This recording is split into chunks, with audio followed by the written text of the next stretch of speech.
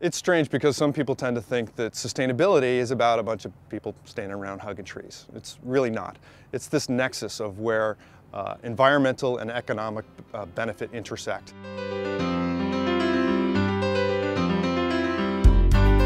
Energy costs are continuing to rise, and the environmental impact of our energy choices cannot be denied.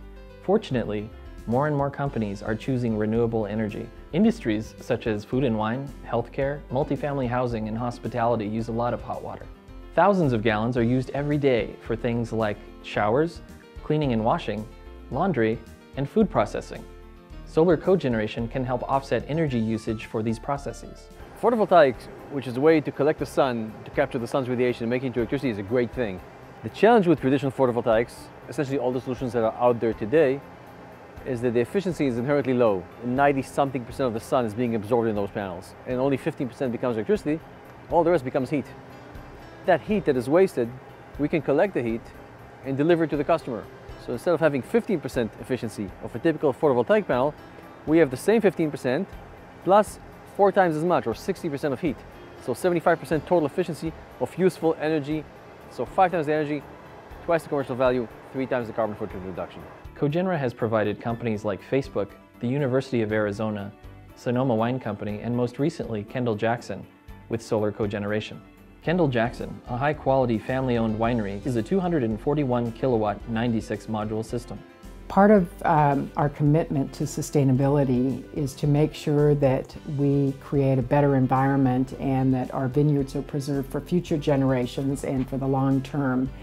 And in addition, we want to make sure when we are making wine that we're doing that in a very sustainable and environmentally friendly fashion. By using a renewable energy source, we are taking a leadership position in sustainability and showing that the wine industry is a very green industry. At Kendall-Jackson, we've taken a 3-step approach to energy conservation. The first step is just to look at how we do things and figure out simple ways, changing our behavior to conserve energy.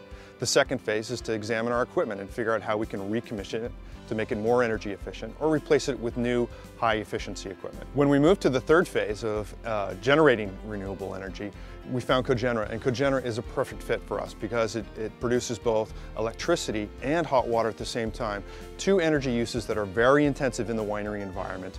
What was great about working with Kendall-Jackson was that here's a customer who's not hearing about solar for the first time, who knows a lot about renewable energy, knows a lot about energy savings. So when they looked at our technology, it was really, what can I do beyond the basic steps? How can I take it further? And they were looking at it with a very strong focus on doing the right thing for the environment, but also a very strong focus on their balance sheet and on their economics and making it work.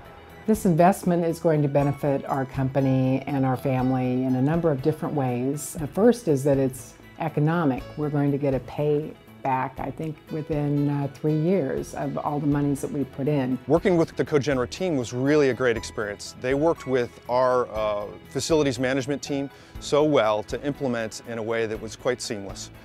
We got it done from start to finish in about 60 days, including the manufacture of the equipment.